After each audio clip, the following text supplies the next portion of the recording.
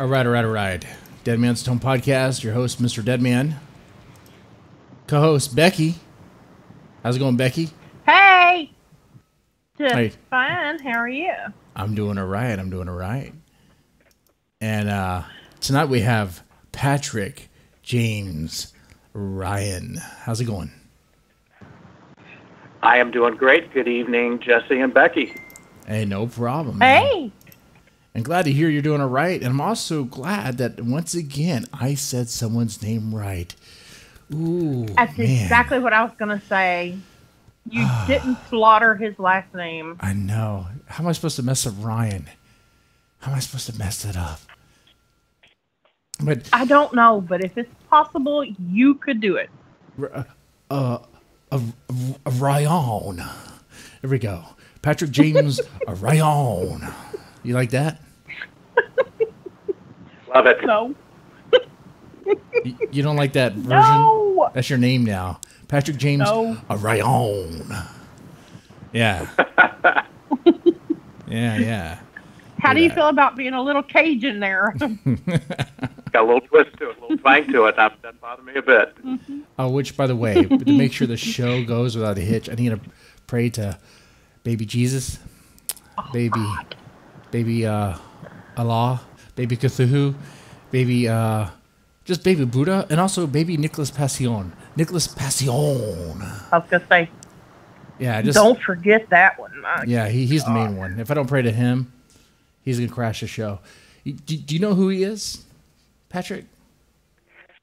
I have heard that name, and I've seen his name come up several times on Facebook, and it always seems to be mired in controversy. I don't know him and haven't met him, but it seems like there's some going back and forth with that gentleman and others. Yeah, you want to stay far away from him. You don't want to. He Yeah, I kind of gathered that based on some stuff I read. Yeah, he has a Encyclopedia Dramatica page. That's all you really need to know. I mean, you have to really piss off some people. A lot of people to get that. I mean, people earn that for being douchebags and assholes, you know. But yeah. Anyway, but on that page it says if you talk about him in a mean way, he can crash your show. He has like uber hacking skills. He can send a bomb over the internet. I talked bad about him once, so ever since then I have to pray to him in his baby form because I like baby form deities. Okay, that's my thing. They're just so innocent and you know, vulnerable. I like that. With trust. Anyway, we got some stuff to talk about. First off, hey, I got something that's good. Oh yeah, what's going on over there? Well, you know, there's some towns that are planning trick-or-treating, and if the kids are over a certain age, they're going to go to jail. What? Are you serious? I kid you not. I'm not joking. No way. Chesapeake, Virginia. Anyone over the age of 13 who is caught trick-or-treating can be sent to jail for 6 months and fined. No, this has to be a prank, right? Newport News, Virginia. Kids can trick-or-treat until 7th grade or until they turn 12. After that, it's a misdemeanor. Several North Carolina cities have similar legal restrictions for 12 or 13-year-olds, as well as 9 p.m. curfews for all. That is in complete parts of bullshit. South Jersey. Oh, man. Oh, this gets better. Parts of South Jersey, the curfew is at 7. With kids in Upper Deerfield Township also being told that 12 is the official cutoff. Wait. Go back. Did you say 7 was the curfew? Mm-hmm. So 7 p.m. 7 p.m. They can't be out past 7 p.m. What the fuck is this? It's Halloween, motherfuckers. It's Halloween. Patrick, are you with me on this? It's Halloween. Come on. That's insane. Just when you think that the level of stupidity can't reach a deeper realm, we hear something like that. Unbelievable. I mean, yeah. This is on ABC 13 Eyewitness News. Who are the politicians? It's not bull. Whatever councilman passed that needs to find a life. Yeah. And think about that. They're using your taxpayer money, ladies and gentlemen, of those towns, of the shithole towns that were just talked about, to enforce this. There's other people like, I don't know, dealing drugs, I don't know, busting cars and houses, egging cars, egging houses, smuggling kids, stabbing kids. We read all about that on the other episodes. Go after them. Go after them. Oh, man. Right. I agree. You know what? So you can't go trick-or-treating, Jesse. Bullshit. They're going to have to stop me. They're going to stop me. I'll double down if I live in one of those God, towns. we need bail money. Oh, no. No, yeah. You know what, though? How can they enforce it? There's no way. Yeah, and when they haul me off, I'll be like, what the fuck is wrong? I thought this was America. I thought it was a free country. What's going on, bro? I thought it was a free country, huh? I thought it was a free country. Huh? Free speech. Free speech. You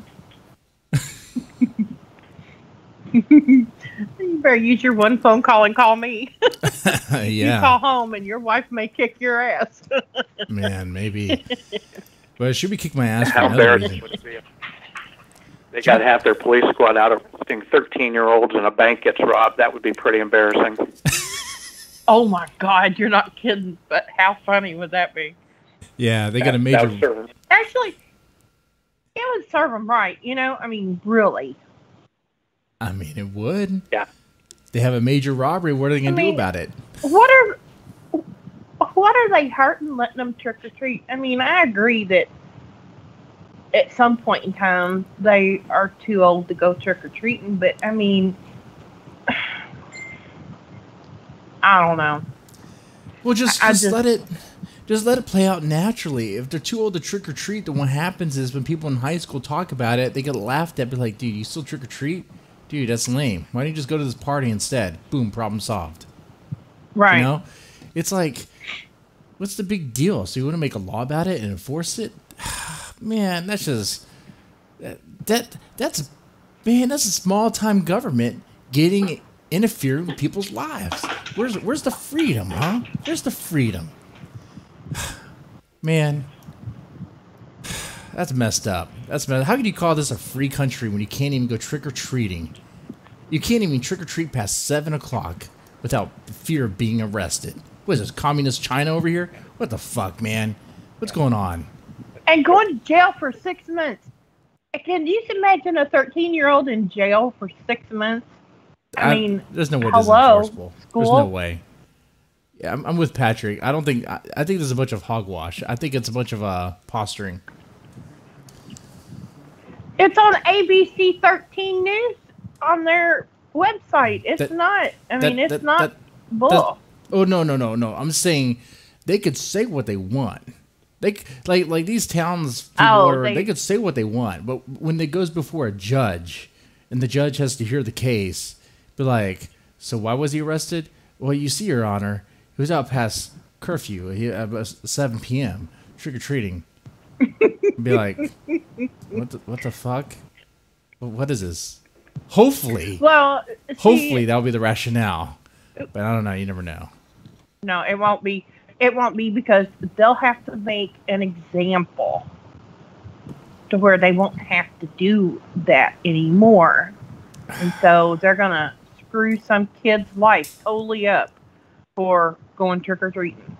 That's sad. Well, here's another angle. Depending on the community, if it's an affluent community, maybe it's a fundraiser and they're going to nail mom and dad in the wallet. Ooh. Oh. Got some roads to be built, got some maybe some sidewalks that need repaired. That could be the angle as well. Yeah. Could be. Yeah, see, I didn't think about it that way. They're gonna milk mom and dad for everything they have. Oh, the fines. That could be a possibility. Yeah. Knowing the absurdity of it, they're just shoving it through. It could be all about the infernal green dollar. Yeah, you trick or treat. Guess what? Come over here. I want some of that money. I want some of the money, little kids. I want some of that money from your mom and dad. Yeah, I like that. I didn't think about that, but that's a pretty good. Yeah. Because the second one says they could be sent to jail for up to 6 months and fined. Yeah. So maybe that's what it is. They'll probably be fined. They'll probably held in jail for a little while and then fined, something like that. Either way, it's bullshit. I say, if you're Mom and Dad will have to come pick them up. Oh fuck yeah, they'll have to. They'll have to. And of course, they'll have to pay for the costs of court. It's just so dumb. I think if they told me that Mom and Dad were coming to pick me up, I would just say, "Give me the death penalty right now." Oh man. It's so Put embarrassing. the needle in my arm. It's just a waste of taxpayer money. I'd send the boys out. I'd send the boys out after having dined on 10 White Castles, baked beans, sauerkraut, and a 48-ounce glass of prune juice, and then have them be in the cell. Have fun, Mr. Police Officer. I love Patrick. Be careful though; they might make you pay for all that somehow. Yeah, they could. Yeah. We had to do some intensive cleaning in those cells, sir. We had to take some extra money. If you sneeze, you're screwed. Yeah. Oh man. Hey, I don't know if you guys are into anime, but holy hell, have you heard about the Goblin Slayer? No, I haven't. Oh man, this shit is crazy.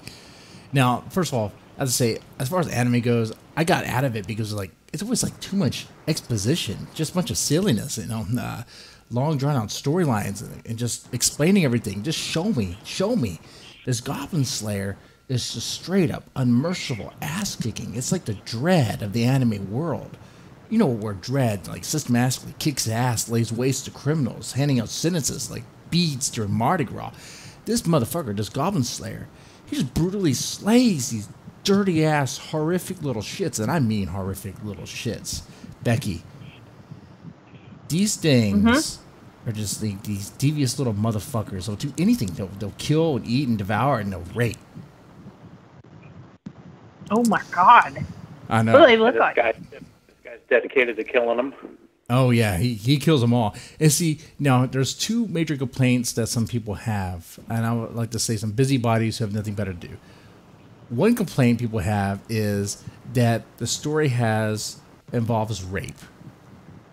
They see it as being needless, but my perspective is, if anything, it shows just how brutal these goblins are. And I understand people are probably hearing, what is it, anime? So is it glorifying it? Because you know how sometimes pervy Japanese cartoons can get.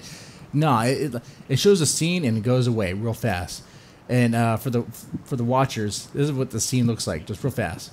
Boom. There you go. It's not going to get us kicked off. It's just this is what you see, those that are watching, and then it just goes away.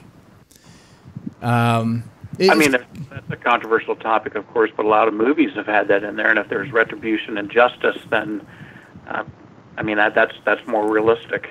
Yeah, that's my approach too. I mean, what's a horror movie? Well, I Spit on Your Grave is one, but Last House on the Left. Yep. Man, that rape scene is one that I could not sit through that. It fucked me up mentally.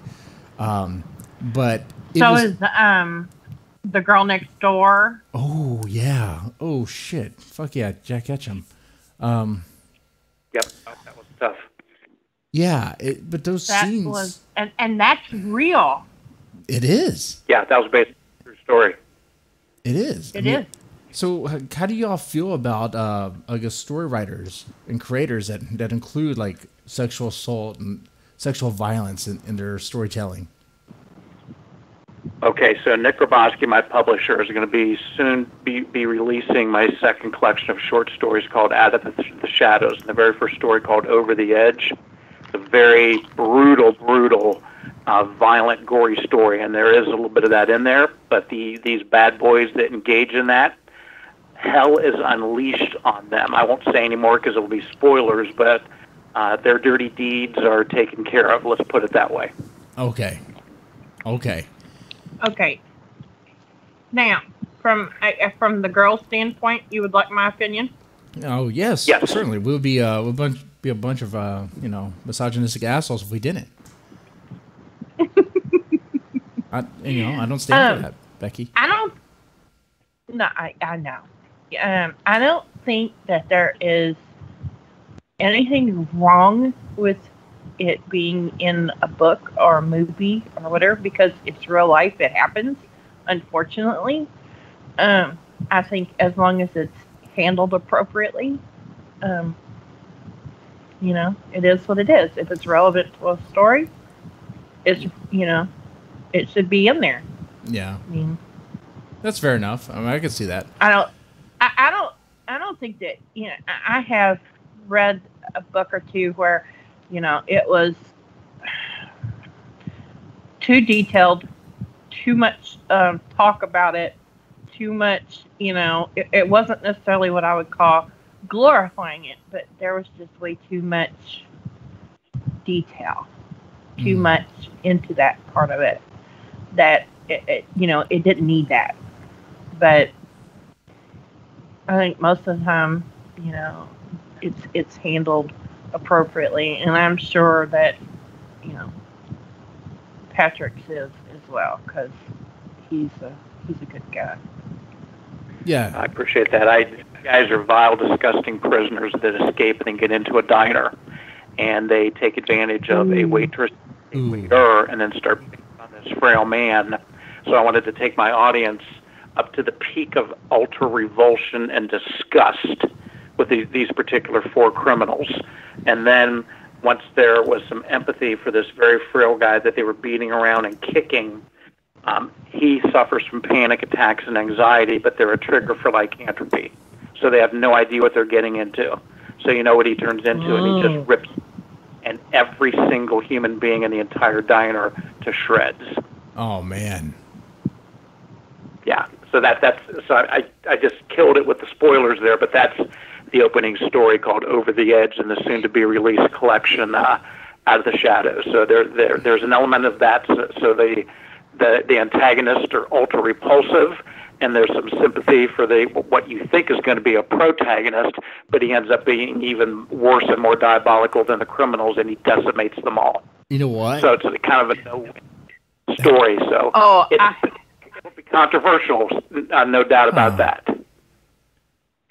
Okay, I have got to have this.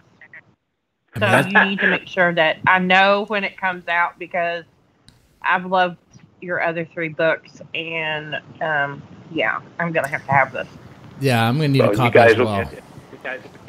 You'll get an advanced Word doc in advance of it being published. How's that sound? Oh, that sounds great. That sounds great. Because I tell you, that sounds kind of similar to this. This Goblin Slayer guy was the name of the character. He's brutal. He kills them all. Like, all the goblins, dead. Like, there's a scene where, like, there's, like, little kid goblins. He's like, fuck that. You're dead, too. Everyone's dead. Everyone that's a goblin, associated with goblins, you're all dead.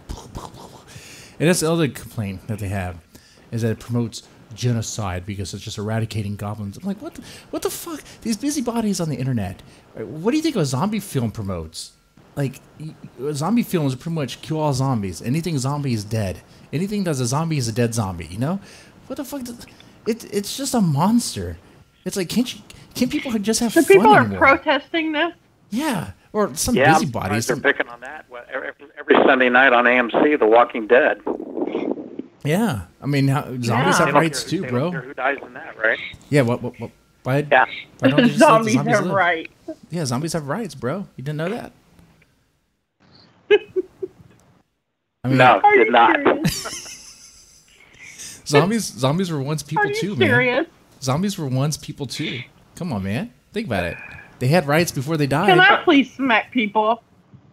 Can I smack people, please? I wish you could, but you're gonna want to smack people because with of a this. chair. I got one more little news thing that'll make you rage. Did you see the new Disney's Aladdin? The teaser for it. Yeah, people are kind of raging about that right now. They're raging about it. Well, check this out. So you think they have a diverse cast, right? I mean, they have an actress who is from India playing Princess Jasmine. You think that would be fine, I guess, right? But you'd be incorrect. Right. You'd be totally incorrect. Because, see, Princess Jasmine, as we all know, is a real character, is a real-life princess, a real-life Arabic princess that needs to be portrayed none other by an Arabic actress. There's just no other. You can't get around that. You know. Are you shitting me? No, I'm not. They are outraged by that. I mean, these busybodies, Twitter types with nothing good to do. They're just going on about this. Did they hire the best actress? You would think that should be all that matters. Right? Especially for another one of these live action adaptation. I'm glad I said it right that time. Adaptation of these cartoon movies. Because it's like, when are they going to stop doing this? I guess it's popular. Did the Beauty and the Beast actually do well? Those people in the theme parks that play the characters, they aren't Middle Eastern. And where in the hell did they find a beast to play the Beast? That ain't real. Yeah. Well, they need to shut up. Good point. Good. You know what? Good point, Becky. Common sense needs to prevail. I think we're going over the top with the PC stuff. You think we're going over the top, huh? You're right. You know what? You know what, Patrick? I think we haven't gone high enough. It's 2018. Let's go high. Let's see how far we can take PC. For now on, actors and actresses must be how they... You know what? Because I've asked... Tom Hanks, I don't think was mentally disabled. We need to redo Forrest Gump. We need to get a new... Oh, for God's sake. We need to redo that. Jesse, what about don't Rain make Man? me smack you. What about Rain Man? Dustin Hoffman isn't really autistic. Let's get a real autistic guy in there. Okay? Huh? Come on, 2018. Let's not be exclusive. Let's be inclusive, guys. Yeah, it's getting out of control at times, it seems like, doesn't it? Yeah. Okay, I'm going to be the first one that says this word on the show tonight. Fuck that. That's just stupid. Fuck that. That's right. It is pretty fucking stupid. I agree. And I said it first. That's right. Did you? That just really irritates me. Oh, man. But yeah, it's just busybodies, man. Yes, I did say it. Oh, and one last thing here. Sorry. We have a poll on the Facebook group, Facebook page, actually, Blade versus Lestat. And the question is best vampire. And oh, please tell me. Who do you think is winning? That Lestat won. Why? I would hope Lestat. Why? You think Blade's better? Best vampire? Why do you think? Yeah. I'll tell you why. Because he's a badass? Blade could kick Lestat's ass any day, any time, hungover, with one arm behind his back. I don't see any way. I really try to think about this, Becky. I can't see a scenario where Lestat wins except for being, I don't know, a fancy, snobbish aristocrat. That's it. Okay, now wait a minute. Maybe I misunderstood your question. Did you say who was a better vampire or who would win in a fight between? Oh, I said who's a better vampire. And to me, that's the same thing. Oh. Because how can you be a good vampire if you're going to get your ass kicked? More impactful in killing, yep. Yeah. I'd go with Blade. Okay. Yeah. I think Lestat and all of the Anne Rice books, there's a little bit more of an element of romanticism, not to the extent that it was with the whole glittery Twilight stuff, which I can't stand. No offense. Oh, God. To fire all that, but I'm not a big fan. In fact, I wrote a short story on that in Bloodverse. But I would go with Blade just because he's a martial art badass, and he would probably do more carnage and damage than Lestat could do. Oh, totally. Man, I don't think there's any stopping him. There's no stopping him. And right now in the poll... He's got the vampire prowess, but he's got a katana, the Japanese samurai sword. He's got all kinds of throwing knives and weapons, and he's just... he's like a Navy SEAL vampire, basically. That's a martial art black belt. Yeah, that's true. And there's some people on the page are like, wait a second, but Blade's only like half vampire. So you know how they voted. They're probably in the same boat as you, Becky, which is okay. I get you. I get your argument. You're right. Lestat is actually technically more vampire. But my thing is, the half vampire that Blade is, like could totally stomp the shit out of Lestat. Like anytime. Yeah, I'm with you on that one, Jesse. Yeah. Okay. Yeah.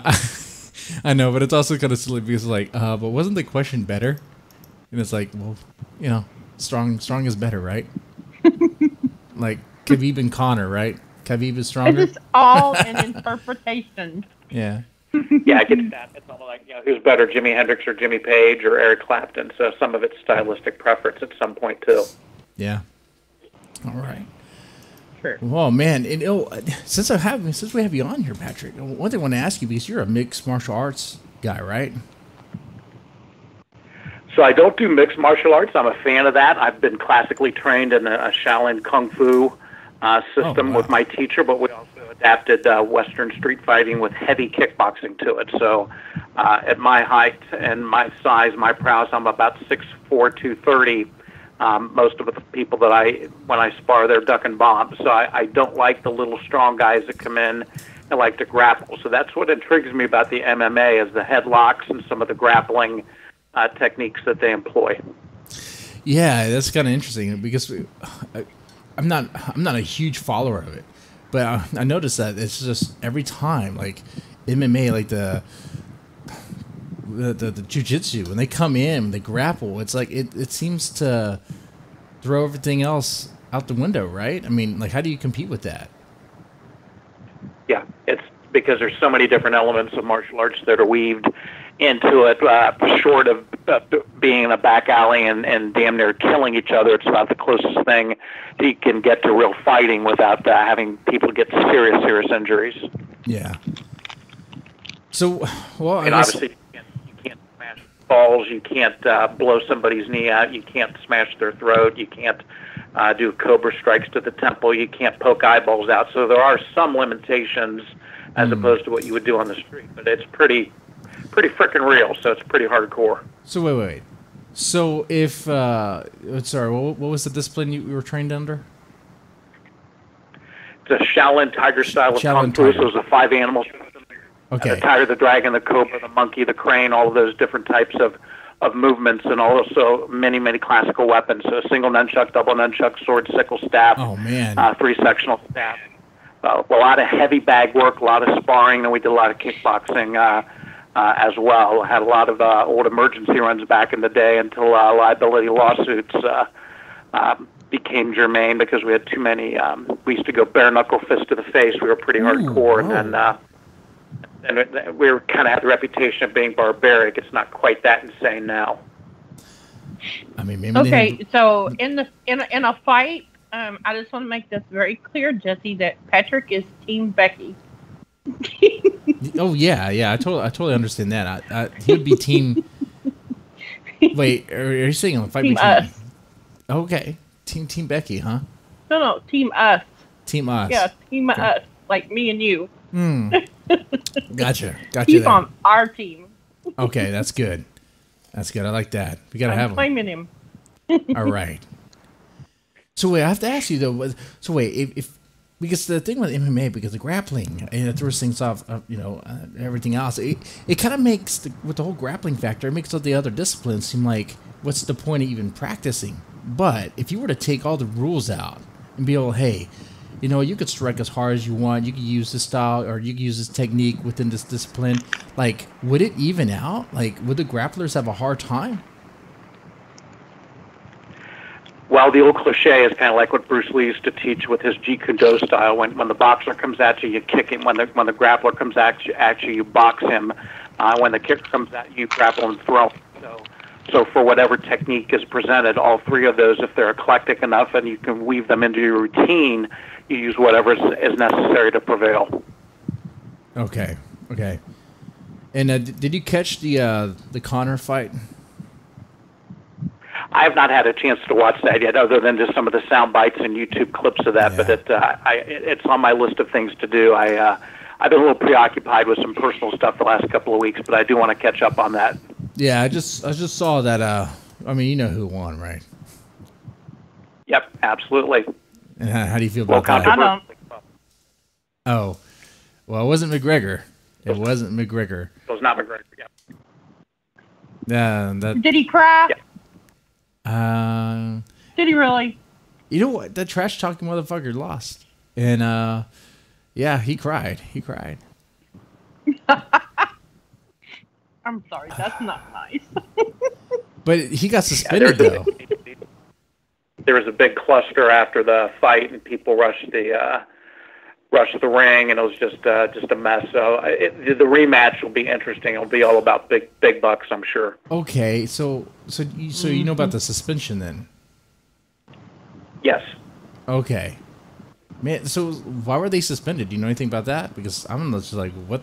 Why would they be suspended? I thought it was a good fight. Like, I mean, I think he took a swing at a civilian when all that broke out inside the ring after the fight. And that's a big no-no. So he'll get fined and he's suspended, but then he'll come back and there'll be even more controversy and more hype and more money. I could be wrong, but that's what I heard. Yeah. Yeah, that's played. That's played up. Oh, okay. Well, now that we bored everybody with who's all into writing about MMA stuff. All right, Patrick. Let's talk about your writing. How long have you been writing, man? So I kind of started before the kids were born, and then of course life takes over and you get distracted. And we've been living the last several years vicariously through baseball, football, basketball, Irish step dancing, martial arts, volleyball, softball, all that. And lost my dad a few years back, and I thought, he was a big fan and he encouraged me to write. So I took it up in earnest and was able to hook up with Nick Grabowski with Black Bedsheet books, and he gave me a shot with my short story collection, Bloodverse, and then that was followed by a novel the night it got out, and then the Maggots Underneath the Porch, and then I've got this next one coming out, and I'm currently working on a series of novels about a warrior that kind of like your Goblin thing, only he goes after demons from hell. And he's actually hired by the Vatican, and the Vatican has this expert in demonology that's hooked up with him, and then they go all around the world, and one of these bad boys that comes up from hell is to try to stop them and kill them. Also working on a mainstream detective thriller, and I'm also working on a martial art period piece about the greatest ninja in medieval Japan, who was separated from his family at birth and raised by a clan, and he's given an assignment to kill an eminent politician. And when he does his due diligence and research about the politician, he finds out that it's his actual biological father, and his father is a good man. And so he's torn. Should he honor the clan who raised him, or should he honor his father being a good man? And the story is called Honor Bound. So there's lots of flying heads decapitated with the samurai swords, and a lot of flying shurikens and ninja stars, kind of crazy stuff. So we'll see how that one comes along. So that's a bit of a digression from horror, but obviously I have a passion for martial arts too. Yeah, man, I'm interested in that too, because of course you probably get a lot of flack from that by the same busybodies who get flack. We just mentioned at the beginning of the show, but like, oh, what does he know about martial arts? Why is he writing about ninjas? Is he even Japanese? Blah blah blah. Becky, we did an episode not too long ago about how people can't wear geisha costumes anymore because of this, that, or the other. And the people who are saying you can't wear it were like white people saying it. I'm like, what? Where's this coming from? So anyway, what I'm getting at, what it boils down to, is probably get some flack. But, you're prepared for that, though, right? Oh, yeah, they can bring it. I don't care. Yeah, because you've trained in martial arts. Like, you know your stuff. You're not just bullshitting around, right? Yeah, I'm not an expert in Kenjutsu, which is what the samurais did and the ninjas did with the katanas, but still I know an awful lot about that, so I feel very, very, very qualified, I guess is the right word, to write a story like that. Okay. And what sort of research did you have to do for this book?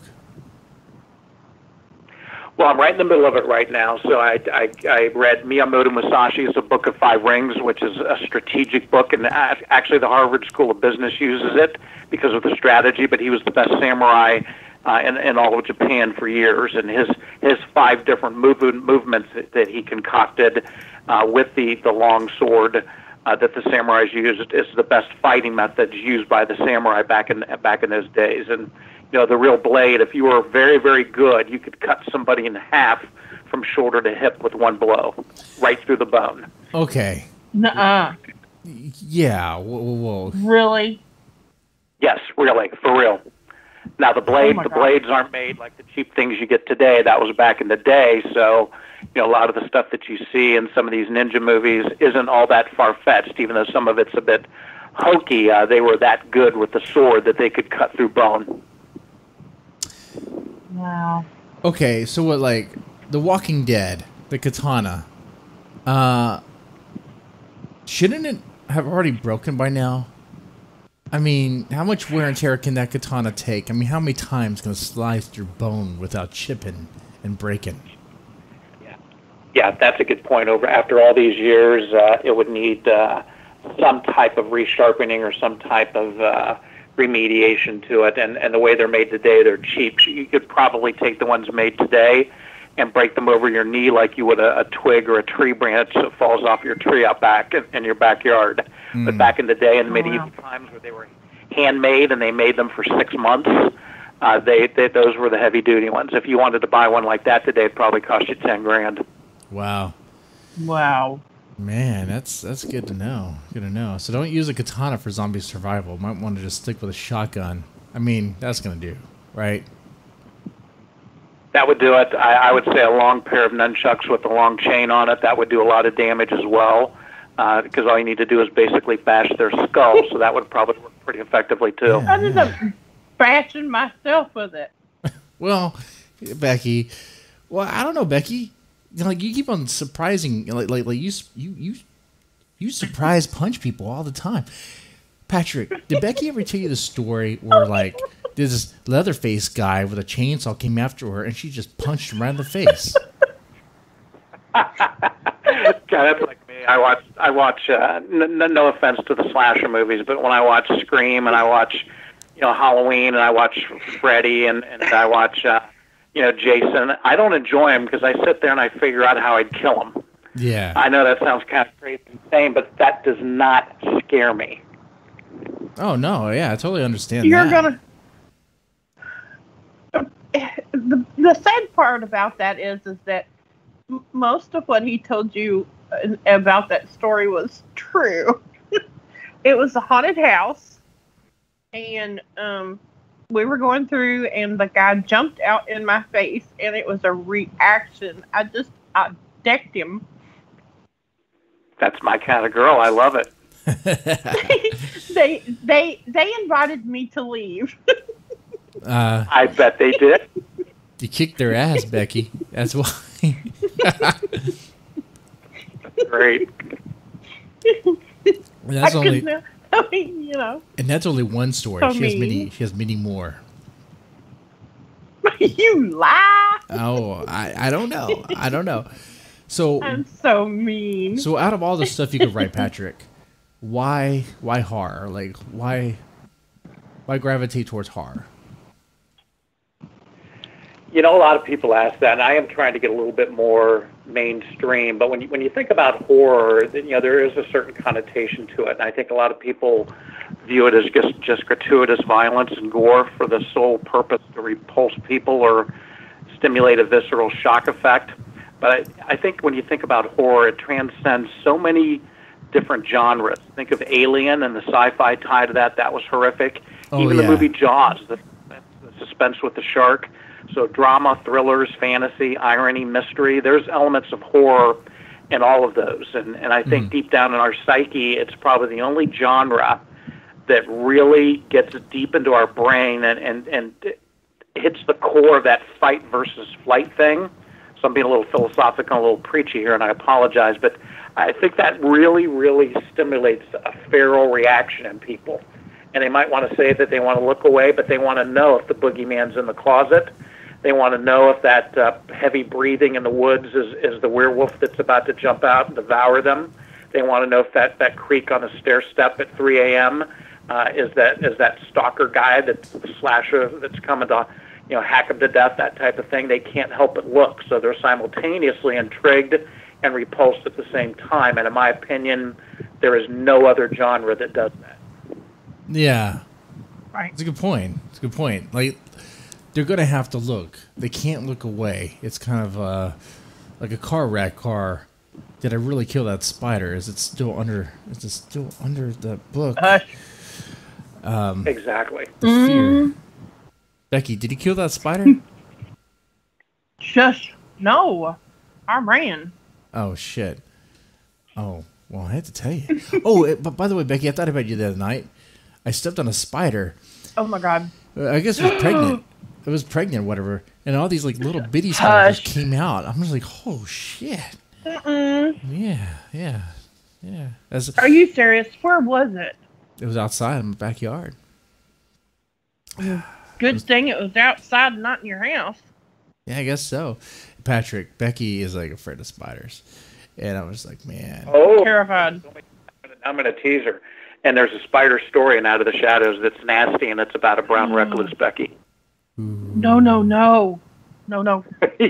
And it's vicious, too. It is nasty. Oh, no. You might want to skip that one. You might want to skip. Yeah, I might. You don't really have to exaggerate. I mean, a brown recluse, I mean, their bites are already nasty. I mean, they're one of the venomous spiders, right? They're like one of the 2, or how many are there? They're venomous? Yeah, I think they and black widows. There might be a couple others that can really do some significant damage. You're right. Yeah. Okay. But yeah, I like that about horror, man. You write something that they can't refuse to look away. They want to know. You captivate them with the fear, like this is it. You know? And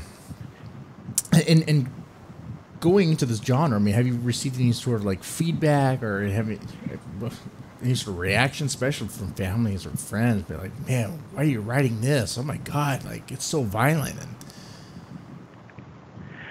Yeah, my wife Molly very much wants me to write historical fiction, you know, like immigrants coming over from Ireland, you know, kind of like the Tom Cruise Far and Away type stuff, which are John Jakes, North and South Civil War era type stuff, which I'm sure I could do. It just doesn't turn me on right now.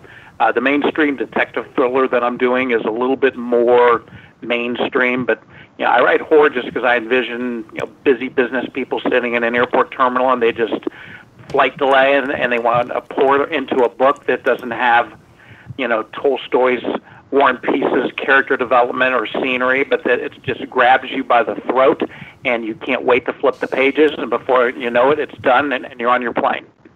So that was kind of my angle with what I've written thus far, and as I'm growing as a writer, hopefully I'll get more in-depth with character development. Damn straight, man. Damn straight. I love it when books start off with, or books are stories, short stories, which starts off with an intense scene. Just like I want the first 2 lines to really get me. If it starts off, I'm at the point now where if it starts off like you're describing scenery or like a rising sun or moon, I'm just like, man, I'm like so close to turning this thing away. Get to it. Yeah, like, me too. Grab me. Come on. I think the culture's changed, and if you guys are like me, my attention span is like a moth on a light lamp at night, and if you're not hooked right away, you're inclined to put that book down. Oh, yeah, definitely. I think that says a lot. I think that actually relates to a lot of people, especially this day and age, you know? So, one of the books I wanted to talk to you about is Maggots Under the Porch. It's good. Now, thank you. Should we be worried about flies? So I was watching.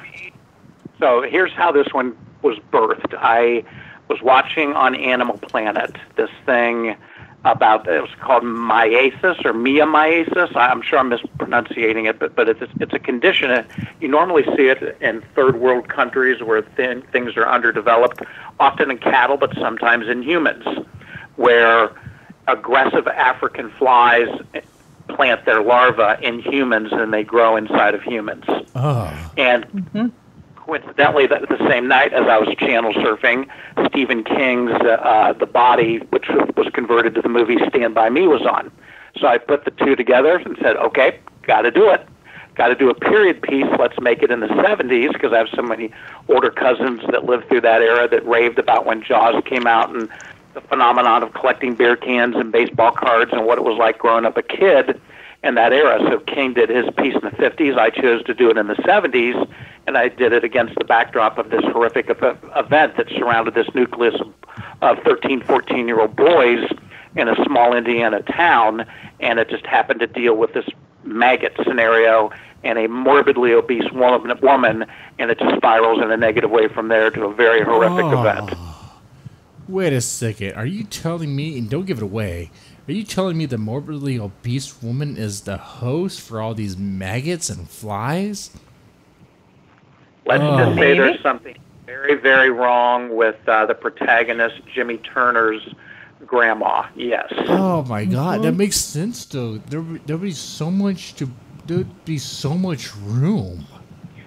I mean, not to make a fat joke, but I mean, there's so much room, and they could hide in the crevices and folds, and just it's all sweaty and it's all hot. I'm gonna be gross. That sounds sick. Yeah, I think Becky's read it, so she knows that it's pretty nasty. It's pretty gory. It is. The biggest complaint, the feedback that I've got the most on is people wish that it was longer.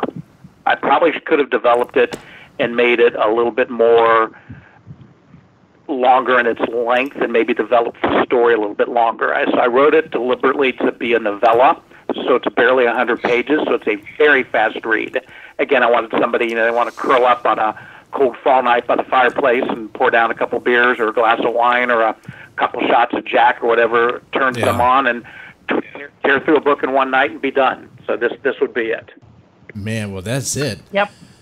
Now I was reading the beginning of it. And it's a page turner too. I'm telling you. I can see that. You will not put it down. I don't care what anybody says. You start that book, you will finish it in one sitting.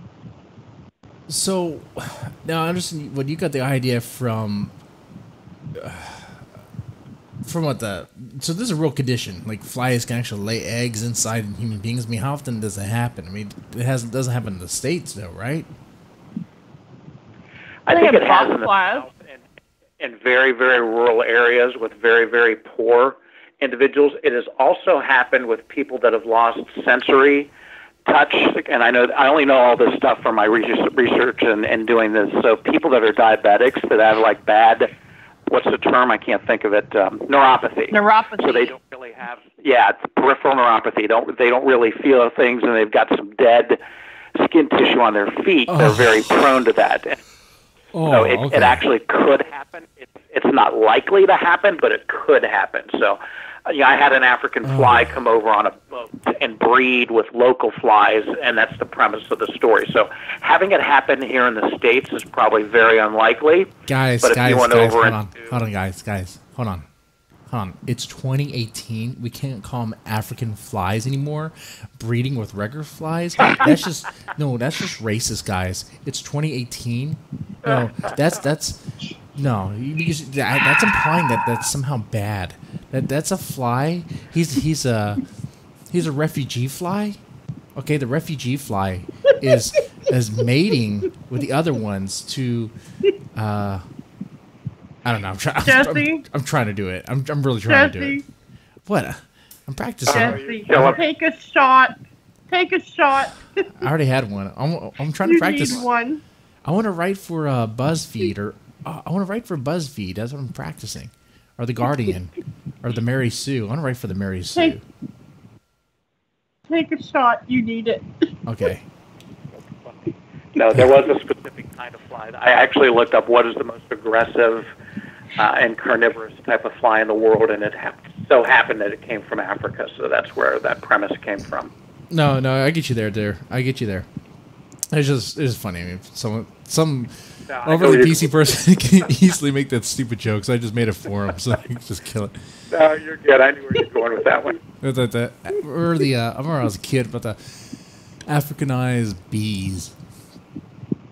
I was like, Africanized bees? Like what's the big deal? Like, what's going on here? I was like, oh no, you gotta watch out for Africanized bees. Okay. Anyway, here's the shot. Shot cam's on. Here's a shot. What are we drinking? Jim Beam. Oh, Lord. You remember it's Monday, and we have 41 subscribers now. We do. Yeah, it's Monday. So, nice. You know, that's 2 shots right there so far in the show. I took one earlier. If in order to take another one, I need 5 likes on this. Otherwise, I'm just gonna sober up. You know. Anyway. Oh God! Please like the post. You don't want sober Mr. Deadman. It gets very serious very fast. That means 41 people are listening. That's awesome. Hello, all 41. 41 subscribers. They'll listen throughout. Well, I don't know how many listeners are right now. It looks like 1. It doesn't tell us that. Let's fix that. Well, I'm looking at the stream right now. Let's fix that. Okay. So that's Maggots Under the Porch. That one I definitely need to read. I was reading the beginning of that. And like I said, it just caught my eye. I was like, this is just great. You know, it's page. I want to talk about Bloodverse. Oh, yeah? All right. Let's talk about Bloodverse. Mm-hmm. Okay. So, this is the first book of his that I read. Okay. And I was hooked. It's a really neat concept how he did this. In fact, people probably done this before, but I had not seen it, and it worked so well with what he did. Okay. It was a short story. It's a collection of short stories, and then a dark poem that he wrote, and then another. You know, it was like, you know, story poem. I mean, but they all kind of, you know, they all went together, and it's really awesome, and I love it. And he is really a really good poet. He will argue with me and tell me he's not, but he is. I would argue. Coming from somebody who's as good as you are, Becky, that's a great compliment. Thank you. Oh, you're crazy. I don't know if I'm in it. So much better than I do. I don't know if I'm in any position to judge anyone's poetry. I don't write poetry. Hell, if I were to write it, it would come off pretentious and kind of, you know, like, Jesus, Mr. Deadman, just don't worry about it. Come on, it's okay. I think you should try it. So Bloodverse is a collection of short stories, but with some poetry. Like, so it's short story poetry. Say that real fast. But yep, that's exactly what it is. All right. Story poem, all throughout the entire 360 plus pages. There's even a novella or 2 in there. So there's a couple really long stories. There's a couple really short stories, and a couple long poems, a couple short poems. So it's kind of a nice compendium of diverse tales. Okay. Right, and it really worked well together. All right. And this one I haven't read, but from the collection, like, what is the story that stands out the most? Like, what is the one that you think about the most? I think the ones that I get the most feedback from are, one is called Pain in the Boxer, and that's a little autobiographical, and I tore a tendon in my rotator cuff, and I couldn't work out for a while and had to do some physical therapy and all that. So I conjured up the story of a boxer who was on the ropes, no pun intended, with finances, and he was going to face the #1 world contender, and he was the current heavyweight champ, and things weren't working well. He had a daughter that had leukemia and needed a blood transfusion, couldn't afford it. Soon-to-be mother-in-law that was all over him and didn't like him and didn't want his daughter to marry him, so the walls were kind of caving in on him. So he was popping Darvocets while drinking whiskey one night, a few weeks before the fight, cursing at the pain in his shoulder, wondering whether or not, just wishing that he could fight the pain, because he solved all his problems all his life by fighting. Yeah. And lo and behold, this mist comes out of the hearth, and this horrific demon from hell that causes all of the pain throughout the entire world takes him up on his offer. And it's called Pain in the Boxer. So that one I think is very original, and I get a lot of kudos and feedback on that one. The other one that I get a lot of, it's pretty controversial. It's called Road Rage Bigot, So kind of imagine, think of Archie Bunker on steroids. And I pulled no punches in disparaging every single gender, orientation, ethnicity, just bashing them all. This guy is the most vile, despicable human being you could ever imagine. And he's actually passing an Asian gentleman who was driving too slow as he's cursing him out, and gets T-boned by a UPS.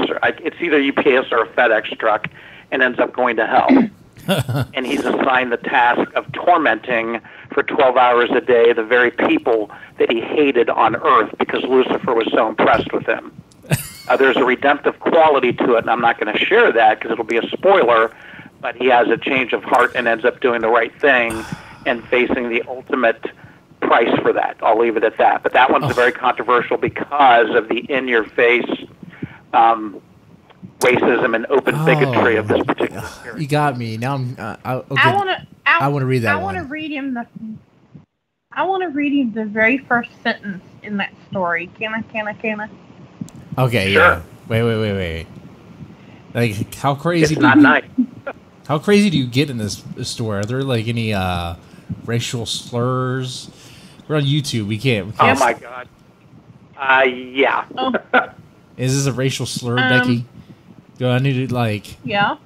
Oh, okay. Let's do it. Let's see if we can pull it on YouTube. You want me to spell it instead of saying that part of it? No, just say it. We'll be fine. Just say it. Just say it. Okay. The very first line is this: "You goddamn bug-eyed fucking gook! If you can't drive any faster than 45, then get off the road, you fucking slow-eyed bastard!"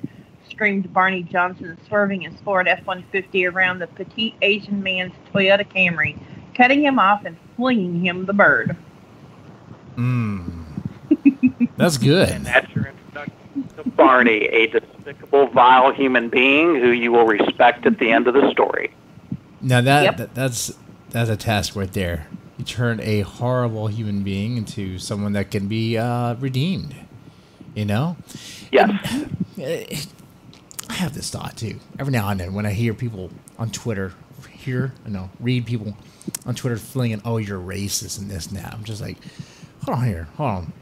Like, I'll be like, "Oh, this person's horrible. He's a racist," as if it's the end all be all of horrible things. Like, well, yeah, sure. Being a racist is not it's not an honorable trait, but it is very possible that that person may have some, like, let's say, bigoted views of other people. But he might donate to charity. He or she might give blood. There might be a kind person out there, when they're interacting on the daily. But maybe every now and then something slips. People aren't perfect. We try to do our best. Some people do. I don't know. I'm going on a rant here. But it's interesting. What I'm getting at here is I like the characters. I like complicated characters that can be redeemed. That's what I like. So I'm definitely very interested in this one. Well, I took it as a challenge. Barney. Yeah, I took it as a challenge to write it about a despicable character that really doesn't harbor any semblance of my own views on the world, and change him throughout the course of the story so there's a redemptive quality to him. And that was a challenge. And my martial art teacher loves that one. He goes, "That's a frickin' movie, so you ought to make that one into a movie, especially in today's hypersensitive culture. Maybe it would have a positive impact, who knows, because let's just say that he has a change of heart. Yeah. And locks horns with the ultimate evil over his change of heart." I don't know. Would that do well this day and age, or would certain groups kind of want him just to burn in hell forever just for being a racist?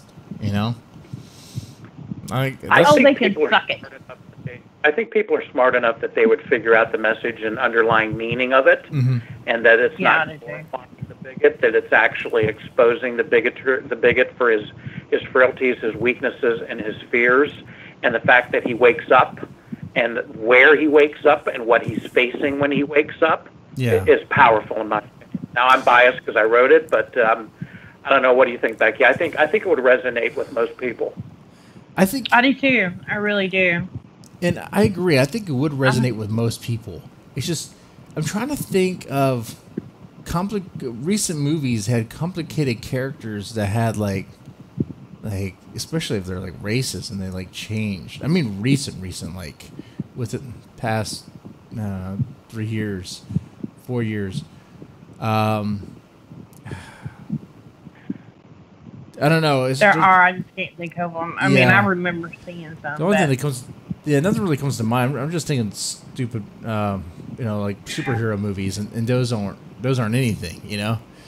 Oh man. Right. I think this would be a really good movie. I think it would be just from that line. It would be hilarious. If I was in charge, I'd probably make it like into a dark comedy. If I could resurrect Chris Farley and have him. I don't know if you would after you read it. I think you would change your mind about that. Okay. It can't be a comedy. He goes to hell, and he's assigned an escort, and it's the Marquis de Sade, who's his mentor. Joseph Mengele from Auschwitz has a private crush on him. Oh, that's shit. Part of the movie. Yeah. Barney's It's Barney's completely repulsed by that, of course, and Lucifer's like John Forsythe from the old '80s Dynasty TV show. $5,000 Armani suit and all of these rich amenities that he owns. So it's very, very in depth. So I kind of combined Dante's Inferno and I'm trying to think of the other person that wrote about hell. Who else besides Dante and his Inferno? Milton's Paradise Lost. So I kind of wanted to do that, but take an Archie Bunker-like character who was disgusting and become sympathetic to the audience. Okay. And it worked so well. I'm still trying to see how an Archie Bunker in hell wouldn't be funny. No, but I guess it's kind of like what he does in hell. You just have to read this. You have to read this. Yeah. Now I have a pretty. And the other one I think is controversial is I did one called The Veteran of the Craft. So everybody loves vampires. And this one really has not gotten the attention that I would have hoped that it would have got.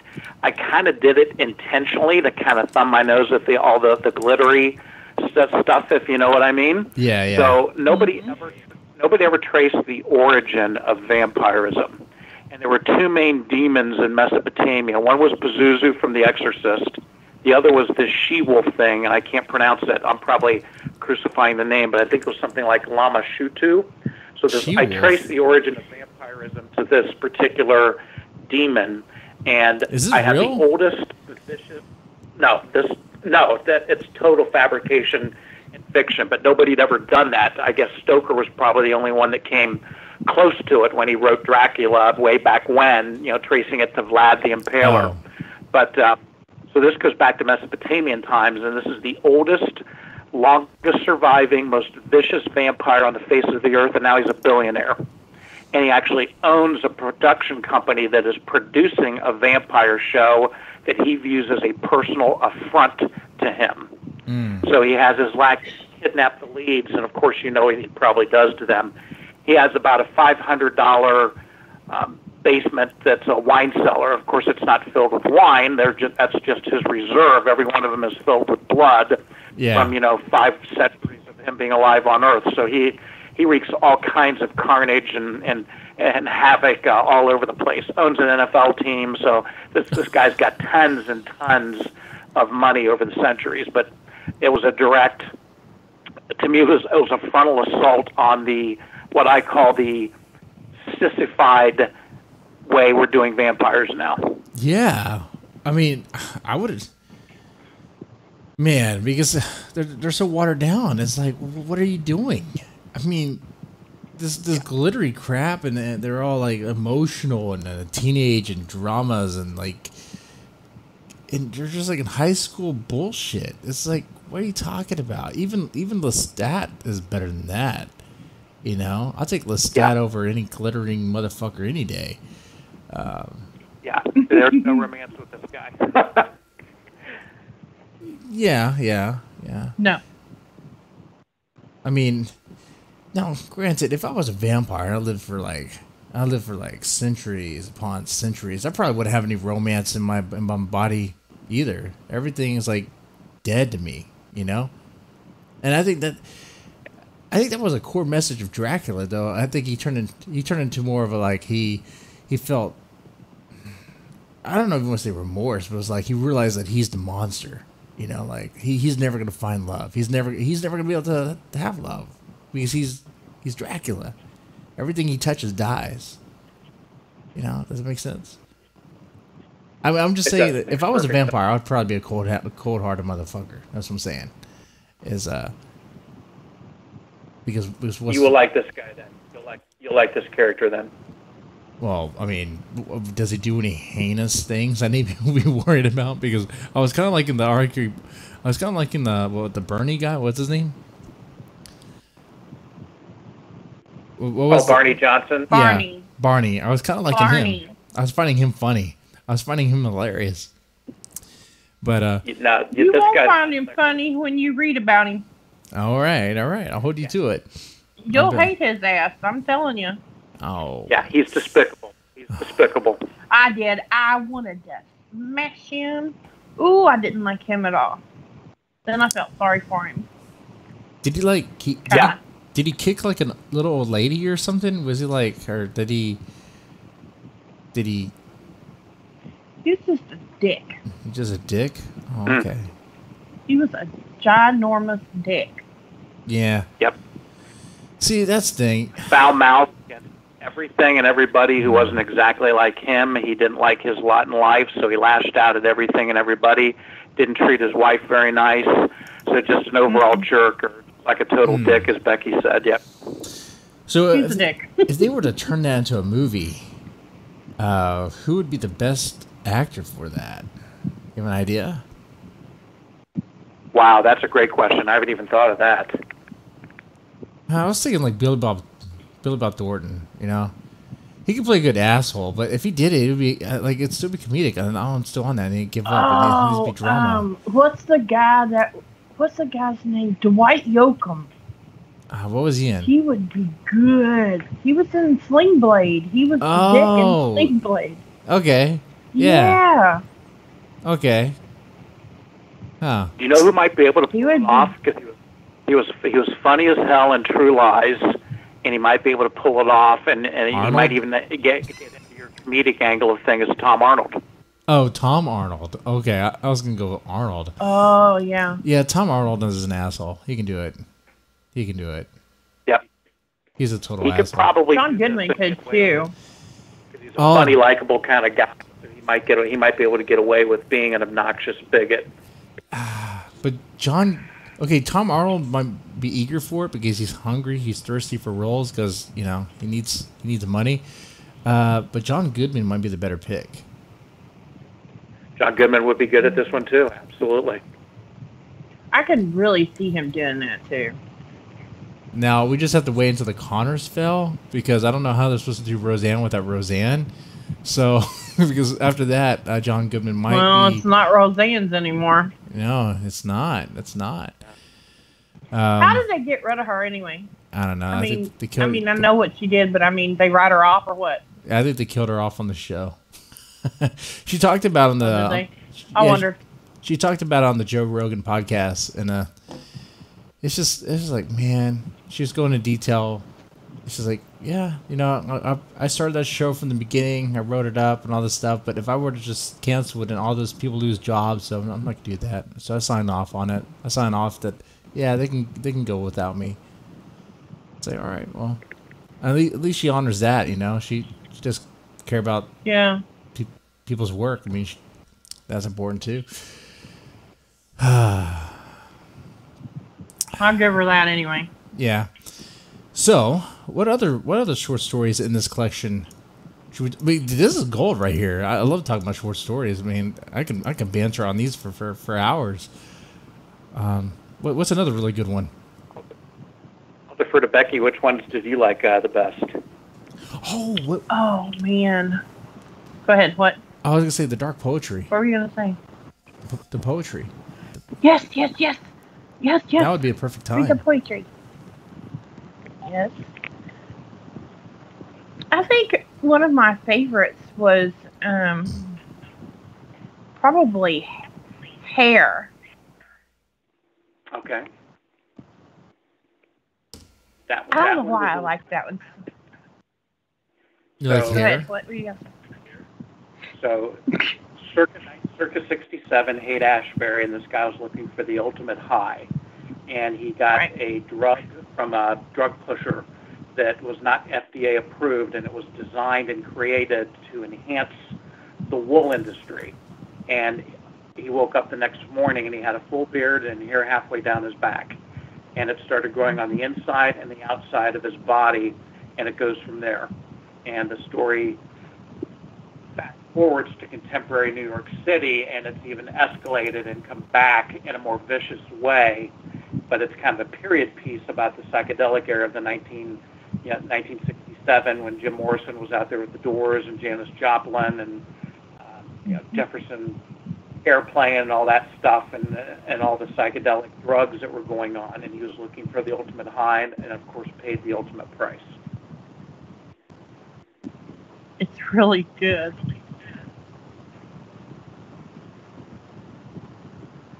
Oh man! Did we lose Jesse? No, I'm here. Oh. I'm here. I'm thinking about the cycle. I'm thinking about the trying to achieve the ultimate high. What would that be like, man? I don't know, but you don't want to take an experimental drug. So not. He took a drug where the hair just grows and grows inside and out. So where the hair is growing inside his body too. Tongue hair, cilia in the lungs, ear hair, hair. Breathing becomes an issue at a point in time, and I get graphically descriptive with all of that and what the guy goes through. Yes. Oh man. Yeah. And I think that's what I really liked about it was, I was like, oh my God, no. And yeah. Coming, so there's no real surprise, but you want to know how it happens, so to speak. Right, and yet, even though you know it's coming, you just don't know. When you read it, you're like, oh! And that's a good delivery. And also, it kind of reminds me of, what was it? Creep Show. With the guy with the meteor and what was it? What was the story called? What was it? I don't know. I can't remember the reference or what it was called. But that weird fungus, the weird green stuff starts growing all over him and inside and out or whatever. Yeah. Stephen King played that King when the was meteor. In it. Yeah, the meteorite. Yeah. This is really good. He's got good stories in here. He can write. Man, now that would stop people from taking drugs though. If people start lacing it with like some sort of chemical that causes you to grow hair. No, it inside wouldn't. Your lungs. They lace shit with rat poison and everything else now, and they still take it. Yeah, it's crazy. Well, yeah, maybe you have a point. I would hope that they would stop if they're growing hair inside their lungs, coughing up a hairball like a cat. Oh, once it starts, there's no stuff in it. Yeah, he walked into it unwittingly and unknowingly. He did not know what he was taking, let's put it that way. Oh, yeah? Yeah. So, so you feel sorry for him, but you kind of don't feel sorry for him, so there's some mixed emotions there. He did it to himself, but yet at the same time, you feel some sympathy for what he's going through. Okay. So, what sort of experimentation have you done? And, Well, being Irish Catholic, are you probably. Are you asking me or asking in the books? Oh, no, I'm asking, for research purposes for the books. You know what I'm saying? It's all in research. No drugs, because my discipline of martial arts doesn't do that. But being Irish Catholic on St. Patrick's Day, you could probably just forego the glasses and just do an IV to the Guinness keg with me. So, for that, I'll take another shot from the shot cam. Look at that. Yeah, there you go. Yay! Shot cam on. Shot cam. Yeah. Jim Beam. So as I get older and I keep thinking I should just give up alcohol altogether because that does nothing but add empty weight that I used to be able to burn off when I was much younger. So yeah, I noticed my gut's been getting bigger. God damn it. Yeah, it's inevitable, and it's very hard to keep the gut off. All right. I got hay bales y'all can throw. Fuck that. I don't want to do any labor. Hey, so, yeah, give us another one of the poems. I want some more dark poetry. Yes. So, did you want me to go ahead and read one then, or? Oh yeah. Yes, please. Go and read one. Okay. So this one's called The Guillotine, and I was watching several years back. I was watching Braveheart, and the end scene where, of course, Mel Gibson gets his head chopped off, and I just thought, okay, what could I write about something like that? So even though there was not a guillotine in it, I came up with the following. So, the man looked at the platform outside the cramped cell, viewing a heavy blade forged in the fires of hell. Killing steel has been used many a time for theft, poaching, or even a lesser crime.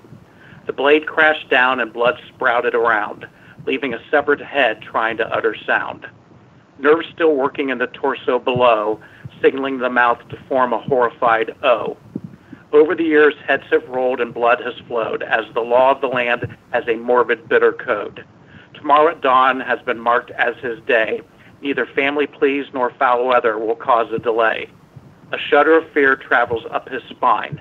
Death is beckoning, you are mine. A crowd will gather at 4:15, human vultures numbered 100 or more. By some miracle will God save his life? If not, who will care for his kids and his wife?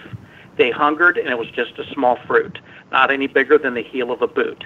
For now they want his head, 18 more hours of gnawing dread. He begins an agonizing vigil for a date with doom, knowing a day from now, home will be a tomb. Oh, that's some powerful stuff. Line by line, man, where do I go?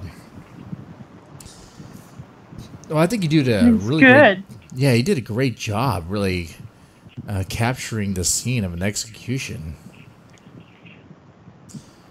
I could see it. Poems are harder because you not only have to try to get the syntax, so the rhyming, whether you do every line or every other line, but you also need to weave elements of telling a story into the poem. So I think sometimes poems are way harder than writing an actual story. Yeah, I can agree there. I can agree with that. But, you also had me thinking, too, about executions. I was just like, I know I could visualize, like, the head just being lopped off and, the head still being animated because the brain's still sending signals to the mouth and the eyes. It's still, twitching, as much as it can. Just a mental image of a head rolling with his eyes blinking and mouth moving, that must be a trippy sight. Can you imagine? So there was some shock effect and intentionality there to give a little bit of a gore picture there, and I think that was one line that stuck with readers. It stuck with me when I pulled it out of my what, and I thought, oh, hey, let's do it. I like that. So sometimes you write stuff and you surprise yourself. Man, what about you, Becky? Like, what do you think about it? I love his poetry because it flows well. It's easy to read. But the story that it tells and how you can see what he's talking about in it, and it just all works so perfectly together. Yeah, I can see that too. And I also like the line about humanity being the vultures, just kind of watching this guy be executed for some crime he committed, probably theft or something else, Yeah, he's a dirtbag, but now he's gonna die. And the crowd's just cheering on when they could be next. They could, I don't know, steal a loaf of bread one day and then right be next. Exactly. So I was thinking of Braveheart, where they were wheeling him in on that thing, where it was all tied up around the neck. If you guys have seen the movie, and then great movie. Great movie. At him and then yelling at him and cheering and all that stuff. So that's kind of where I was going with that. Yeah. Hell, Mel Gibson's trying to come back. I think he has a chance. Give him a role in your Hell movie. He could play. I don't know about Satan. I don't think you play good Satan, but he could definitely be. He could be a good asshole too. We can make him the guy that has the man crush. Oh, on Barney. Yeah. You could do that. He'd be a good Marquis. He'd be a good Marquis de Sade in that story, probably. Who's Marquis de Sade? What? That's so funny. Now I got to read this story. Now I really got to read this story. You do.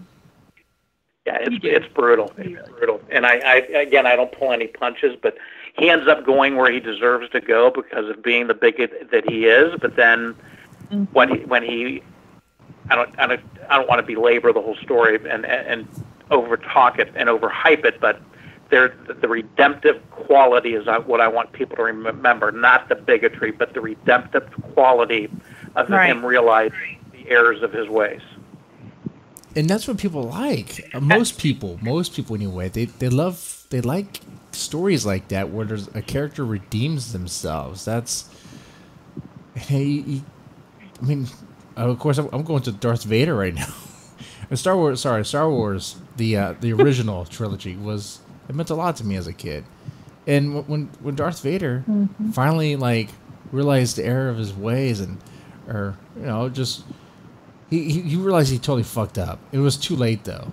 It was too late. He fucked up too hard for too long, and he stepped into the Emperor down and all that stuff. When he picked the Emperor up and got him electrocuted, that was powerful. Yeah. Ah, man. It's just moments like that. People like that. They want to see a bad character do good. I think at heart people are willing to forgive, and even an abominable, despicable human being like this, you're repulsed by him and you want him to suffer, but as the story continues to go on, I think you slowly start rooting for him. Yeah. And that was really hard to do, hard to write, but I'm hoping that that's what was achieved in this particular story. It was. Well, I'm definitely gonna read that one, and I will let you know how. If I like enough, I'll leave a review. I would love it. You'll like it. Great. Yep, and be brutally honest, because that helps me become a better writer. Because school's never out in this industry, and I'm always trying to better hone the craft and write better prose. And I welcome constructive criticism and feedback. Oh, and that's another part of this. So, the books you have out right now are they published through a traditional publisher? They are. It's a small press publisher called Black Bed Sheet Books, and the proprietor is Nicholas Grabowski. He actually wrote the novel that accompanied the screenplay for Halloween 4. And Nick's been around for quite some time and has got about 100 authors under his belt through Black Bed Sheet Books. So Nick has been very good to me. In 2013, he had about 1,200 submissions, and I was blessed to be one of 10 that he picked. So I did not have to go the self-publishing route, and I have nothing against anyone that does self-publishing, but I've been very, very fortunate to have been with a traditional publishing company. Gotcha. He's a really nice guy. And with the small press, I mean, you get the advantage. I mean, you do get some perks, though, right? I mean, they help you out with the marketing. Yeah, he does to a certain extent. He's not a power. I mean, he's not like one of the big five. Like Simon and Schuster. Obviously, from a budget standpoint, would be great for us to put an ad on the back of USA Today or the New York Times for $50,000, but that's out of the question. So we heavily utilize social media. He does. I do.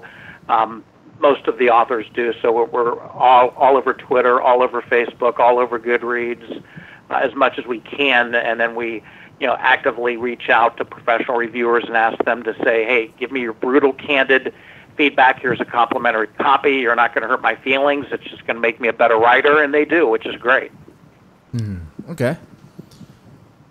I mean, and that's what's important about reviews. It's good to get that feedback because that's how writers grow. When you just get like a hug box, no one does well in a hug box. That's right. And you got to be thick-skinned and throw your ego out because everybody has blind sides and people. I mean, you're going to know when there's something that's constructive, that's of value. It's like, oh my gosh, I didn't see that. That's a great point.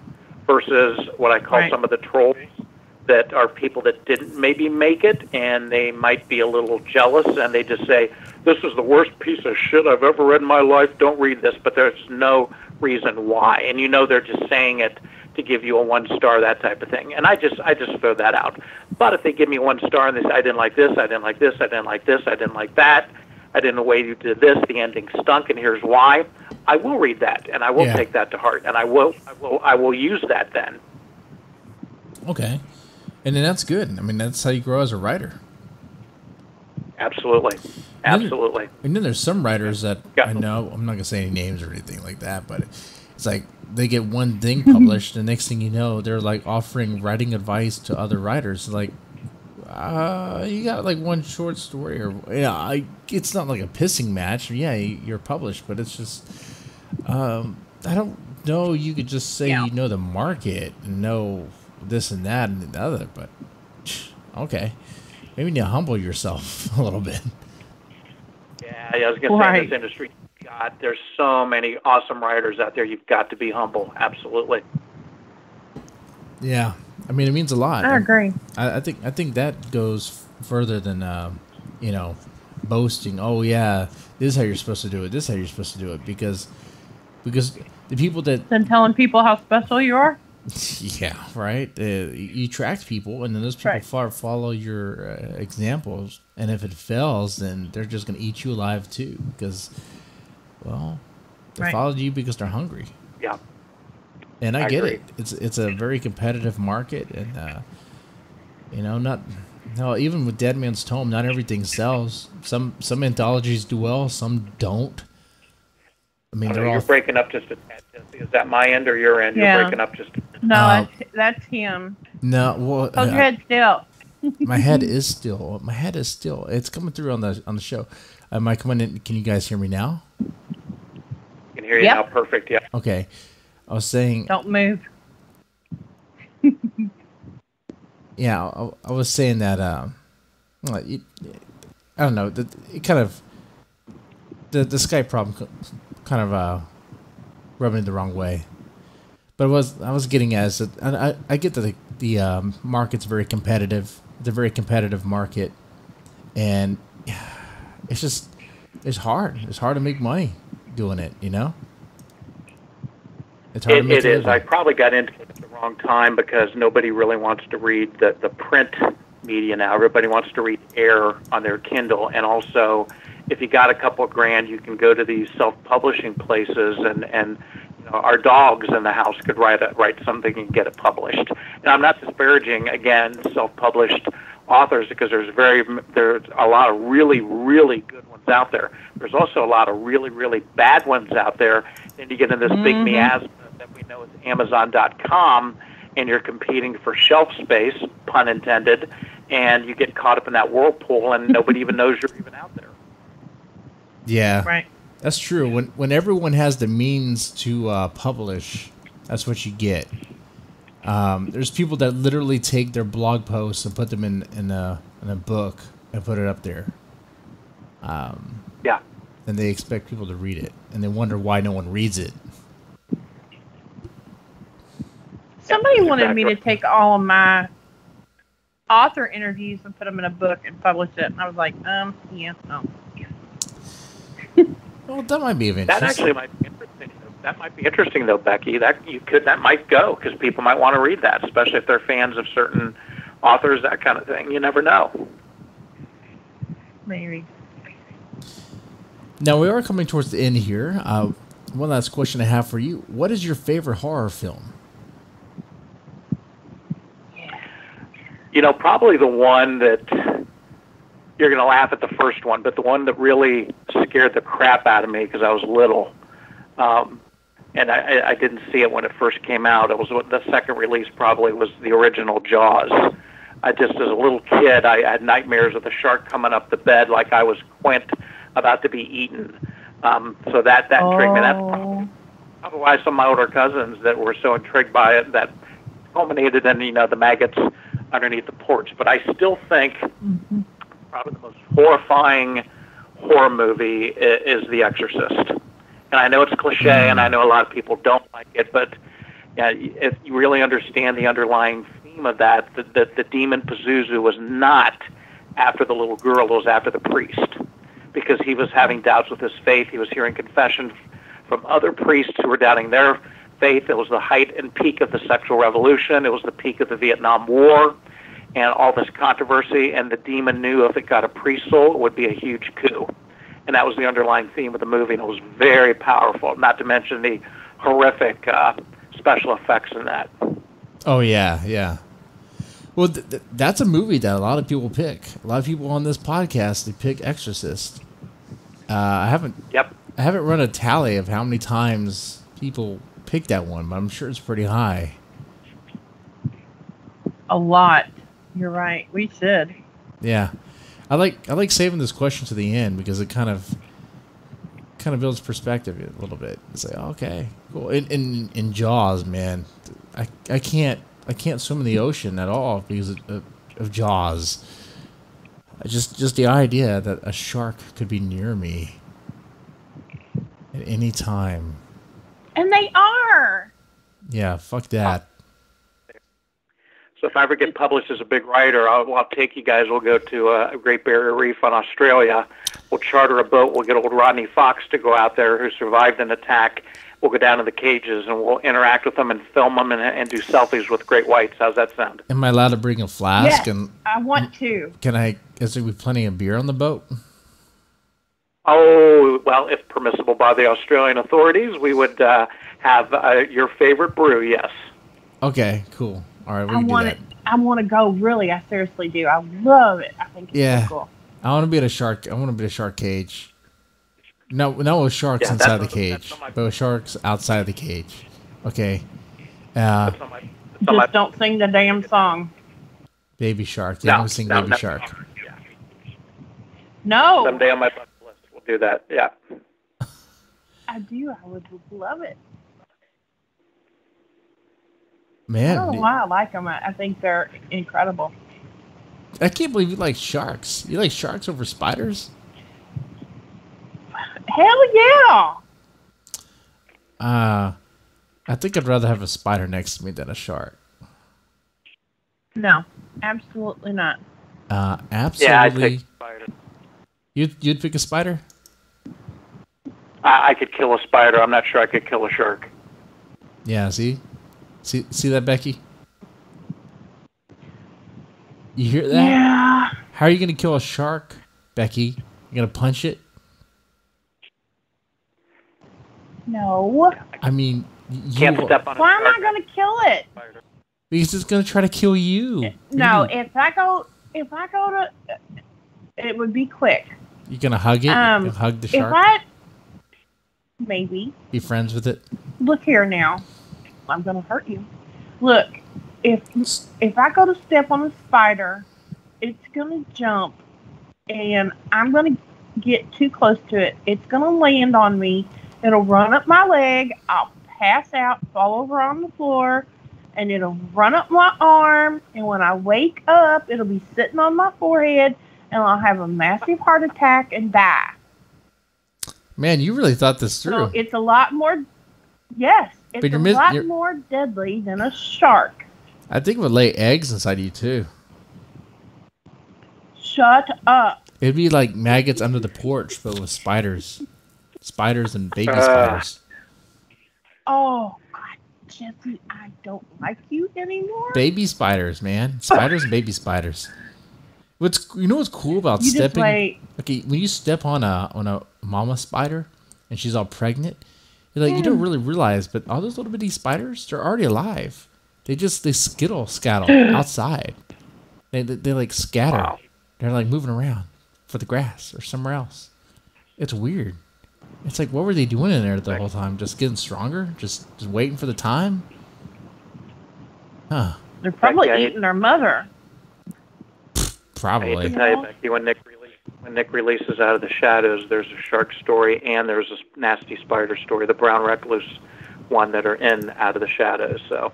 Oh man, a spider story I like and a the shark story? Stories though. I like shark stories. Did you write this book for me or what? Did you write this book for the show? Because we made this joke before. Are we talking about a shark spider? What's going on with this? No. A spider We're shark? not talking about shark spiders. Two separate stories. Some sort of like sci-fi abomination? Is that going to be like their next thing? Yeah, you could do a shark with a spider and then have it fly in a tornado, and it could be Spider Sharknado. Yeah, Spider Sharknado. There you go.